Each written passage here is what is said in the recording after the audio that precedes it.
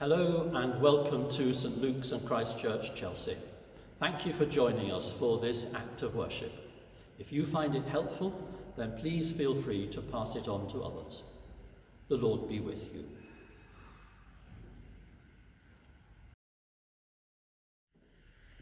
Jesus tells the parable of the workers in the vineyard. The kingdom of heaven is like this. Once there was a man who went out early in the morning to hire some men to work in his vineyard.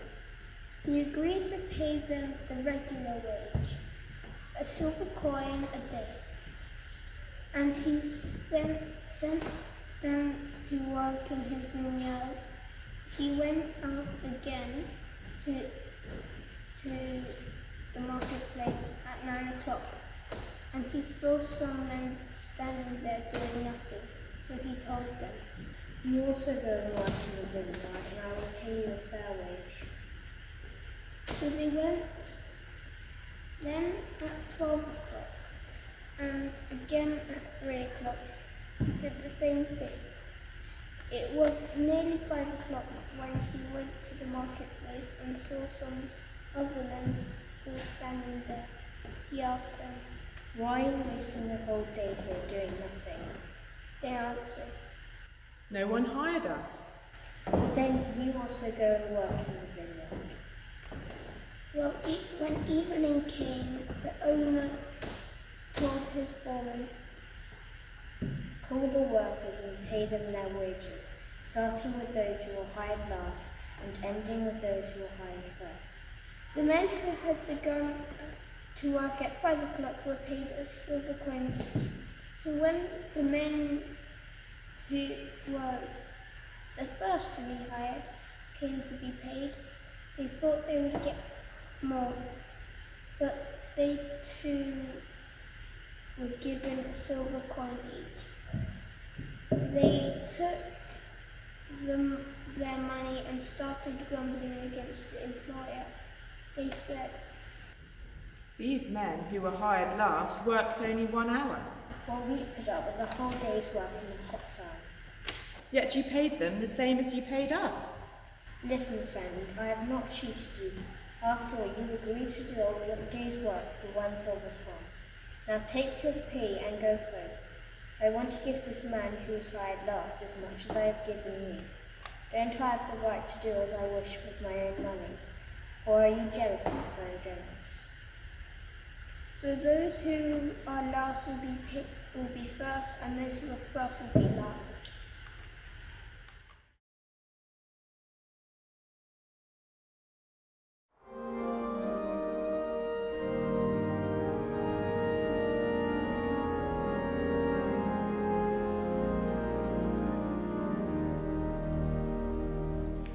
Dear Lord and Father of mankind, forgive our foolish ways.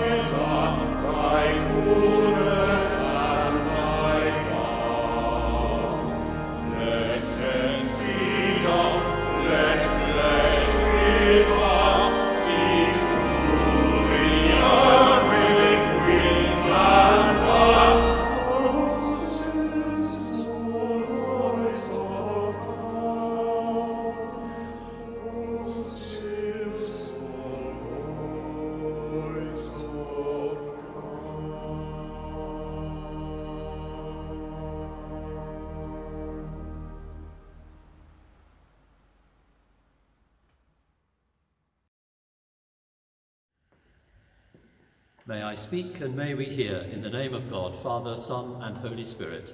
Amen.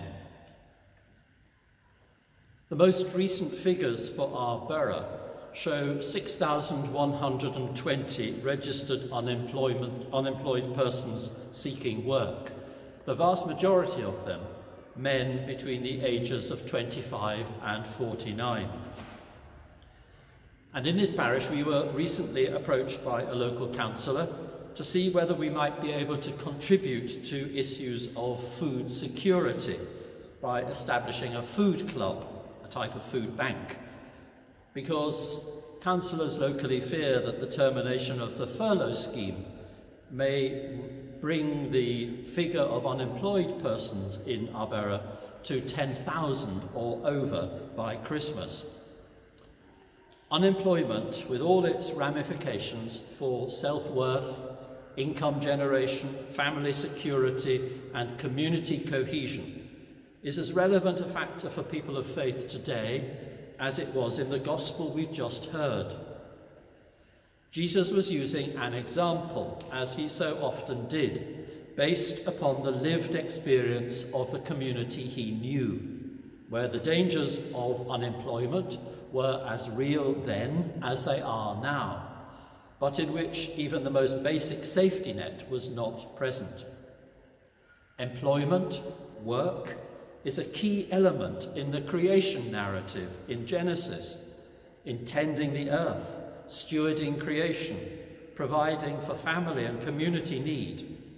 And the absence of such meaningful work flies in the face of the divine provision for creation.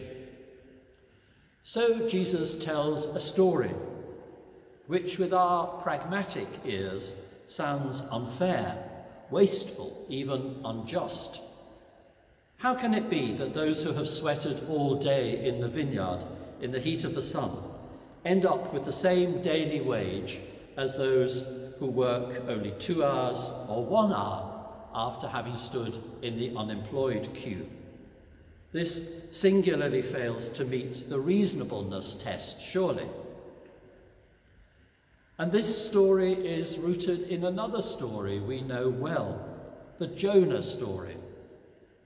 Remember Jonah, beside himself with anger. First, he tries to hide from God by running away from the challenge God sets him. But in this almost Alice in Wonderland story, the whale becomes the instrument of Jonah's compulsion to face up to facts. And he goes to Nineveh, the capital city of the country that had destroyed Israel and carried its people into captivity.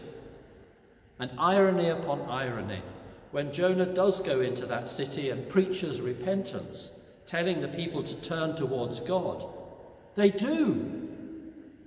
God shows mercy and not judgment. And Jonah is furious. He wanted them to face their just deserts. He wanted God to teach them a lesson, but not this one. So he goes off in a huge sulk and sits under a booth to avoid the scorching sun. Jonah is behaving exactly like many religious people down the ages have, who think they have an exclusive claim on God. People who are distressed by the fact that God may show mercy, not only to them, but to their neighbours, or their in-laws, or their colleagues, or, God forbid, even the unemployed who clearly don't deserve it. So depressing is this idea that God shows mercy to a penitent people, that Jonah asks God to make an ending of it all for him. This is the reaction of the sulking child, the child who can't cope with what its emotions are saying. And it's exactly true of the workers in the vineyard too. Just as Jonah reckons that God in his mercy and forgiveness, in his generous acceptance, in his love, cheapens himself, so are we also drawn into this parable's dramatic conclusion. But not on the divine side of the equation, no, on the human side. Our thoughts are understandably about how it's not fair that some work and others don't. Some work much harder than others or longer. Some get off lightly while others struggle. After all, who's going to work all day long if you can just turn up at the last minute and get the same pay? It's just not fair. And it isn't. That's the point. The former chief rabbi, Jonathan Sacks, in his book, The Dignity of Difference, argues powerfully that we, as people of faith, need to move on from the language of rights and entitlement. For that way we are trapped into these critical, self-righteous ways of thinking, just like Jonah, like the labourers who've worked all day. We're trapped into notions of human fairness. We need, Sacks argues, to move to a different language, a language of covenant and forgiveness, God's language. We need to find the end of the rainbow, yes, but not for the pot of gold, but to realise God's promise to all humanity through that rainbow, that there is a covenant between God and humankind, which is about a turning and asking for forgiveness, and the assurance that such forgiveness, new life, new start, is not only possible, but is promised, a rainbow which arcs between God and humanity in kaleidoscopic glory. Rooted in this, know first how much you are forgiven, and live out that forgiveness for all God's children. For we cannot plead covenant mercy for ourselves and cold justice for others. No one is shortchanged in these stories. Jonah is fulfilled in converting a great city towards a new dependence upon God. The workers in the vineyard all receive payment from God. This is amazing grace, not what I have earned. The story of God's love, God's grace, is offensive precisely because we only view it through our own vision of individual merit. I studied hard to get where I am. I worked my socks off to get to this point of comfort or to buy this house. That may well be true, but it just isn't God's way. God's way is of grace, which perhaps through the stories of Jonah and the workers in the vineyard, we now realise is not sentimental, never saccharine, but is at the just heart of a forgiving Creator. And at that heart is where we need to be. Amen.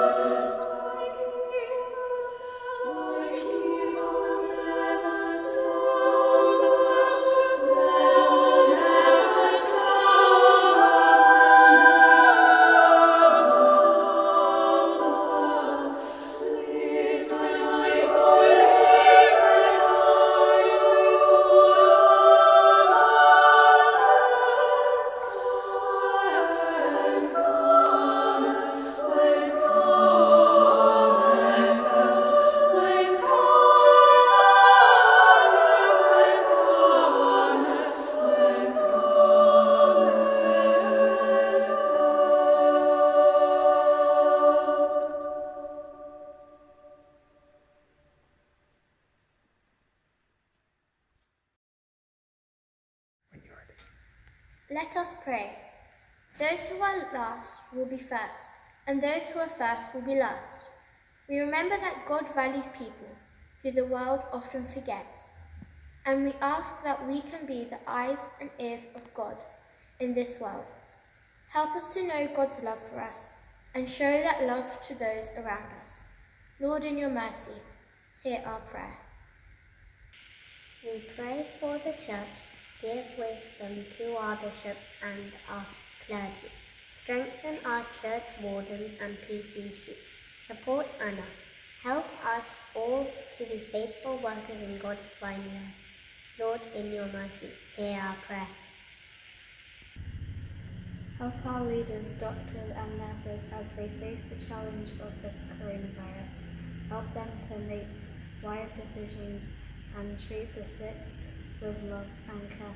Protect us and those we love. Lord, in your mercy, hear our prayer. We pray for all those who are sick in body, mind or spirit, asking that they may feel your healing and comforting presence with them. We pray especially for Ian Fraser, Ian Lowe, Neil Buckingham, Sister Margaret and Louise Cummings. Lord, in your mercy, hear our prayer. We pray for those who have gone ahead of us into the joy of our heavenly kingdom. Claire Brutus, Jennifer Scott, Emma Gerard, Edith Delisle. May they rest in peace and rise in glory. Lord, in your mercy, hear our prayer. May we know the generosity of God this week and always.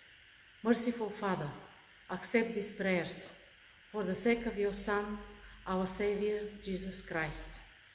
Amen.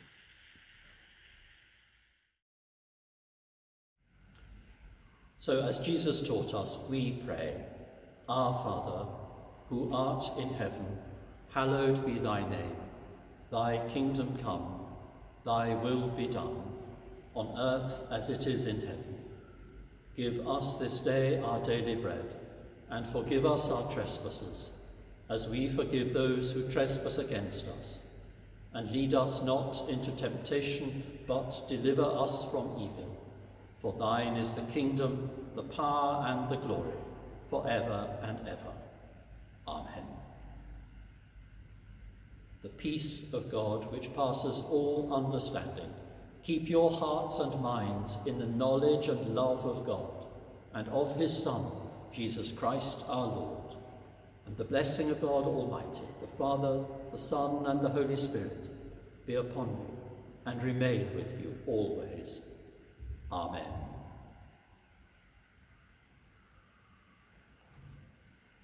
Amen.